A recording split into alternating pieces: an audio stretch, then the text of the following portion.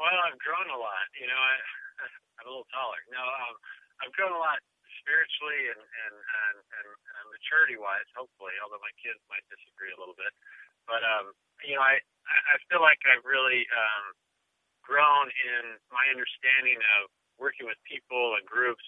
I guess when I first started at Disney, I just was, starry-eyed, thinking that, I would just be drawing these great Disney classics, which actually I got to say I was a part of, and I'm blessed to have been a part of. But I didn't really understand that it's such a team effort. I thought of it as just my part, but making these films, and particularly as I moved into directing, it really is about a team. It really is about working with others. And I learned so much about just the social politics aspect of working in a corporate environment and, the politics that that are involved with that and that sort of thing. That, some negatives, some positives, but through the journey I've grown a lot to have a better understanding and a bigger picture of making these films. And they are. It's a business and it's an art. But when I was a kid, when I was young, all I thought about was the art, but now I have a much rounder, fuller view of it all. Well, even when I was on Mulan as a director and I had to go to a ton of meetings, and Disney is notorious for meetings. We have meetings just to plan for meetings sometimes, but I would break away and I would insist with the people that were working on my schedule, production managers and assistants. I would just insist that I have several hours a day to actually animate, to go back to what I loved, what I was passionate about, so that I wasn't just me, this kind of corporate executive me as a director. I could actually just concentrate on what I love, being the me that is the artist that is creating a character and enjoying the passion of bringing a character to life in a scene. And so I did animate several scenes in the movie, even though that was probably the toughest thing to steal that time away, to sit at the desk every day and do it. I was able to do that. And that helped with my sanity a little bit in the making of that movie, because I had to remind myself that I'm an artist first. I'm not just an executive or a management person that tells people what to do. That I actually create art myself, and that we're all creating art together as a group. And that's really what I was passionate about. That's really what sparked life into my day, and I just tried to steal those times to remind myself of that. It really doesn't. It really doesn't. But I will say that, and it's great that we're celebrating the 15th anniversary of Mulan, because it's now considered a Disney classic, and it's traditional hand-drawn animation, whereas today the norm is really CG or computer-generated animation.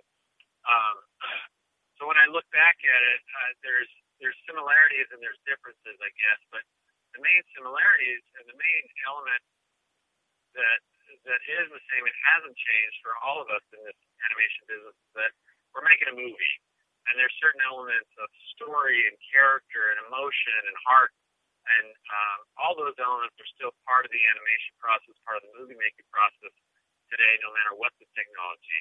And those are the things that I think we as creators, because I do a lot of CG stuff now too, those are the things that I'm still passionate about, that still hasn't changed. Bringing the characters to life, it's just a different medium. So I don't have a pencil in my hand, I have a mouse. Well, yeah, it's different, and maybe one's a little less intuitive than the other, but the outcome is the same, and that's what I'm always about. It's a process, maybe a different process to a certain degree, but that process gets me the same end result, which is what is exciting to me. Oh yeah. Like those musicians, I crave the organic element, the intuitive element of pencil to paper. To me, there's nothing like a funny drawing. And in CG animation, it's really like working with puppets, and you have to kind of create that funny drawing, that funny image. But there's something about me just putting my hand to paper. I just feel like my emotions can come through in a very direct way, that way that I can't get through a mouse and a cord and electronics and a program and all that. So I really feel like I would love to see 2D animation, traditional animation come back in some bigger way. And I don't know if it'll be at Disney or somewhere else, but yeah, I think there's still room for it in this world, and I think there's still a desire for it. It's just you know, it's all about money and politics and executives making the right decisions and choices. Some of those things are out of my control, and I just got to give it over to God and say, maybe one day, Lord, if that's what you want for me, I'm ready. Oh, absolutely. And, and that's one of the things that really drew me to wanting to direct this movie when they first asked me to come on board and work with Barry Cook, my co-director on it. There was already a good year's worth of work and development already on the film, and I came onto it.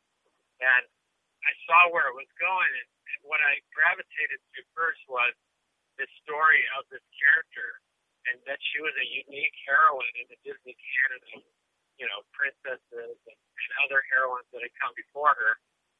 And I was just starting to have kids. I was married, and I was just starting to build a family.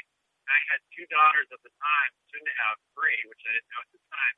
But I have 3 daughters, and to me, to be able to bring to life a new Disney role model, a new kind of Disney heroine, was a big responsibility, something that I felt very passionate about, because I wanted to show the world that there could be a girl that didn't need to be saved by a Prince Charming or a male figure coming in and affecting her story. And Mulan is that character. She doesn't change from frame 1 to frame 2025. She is consistent in who she is and what she wants. The theme of the movie is to be true to thyself, to be true to thy own self. So it really is all about her being true to who she is and really changing the world around her. So she doesn't change like Belle or Ariel and stuff. They change who they are to join a new world. She creates a new world by staying who she is within that world, and that was huge. And to be able to share that legacy now with my daughters is really an honor for me.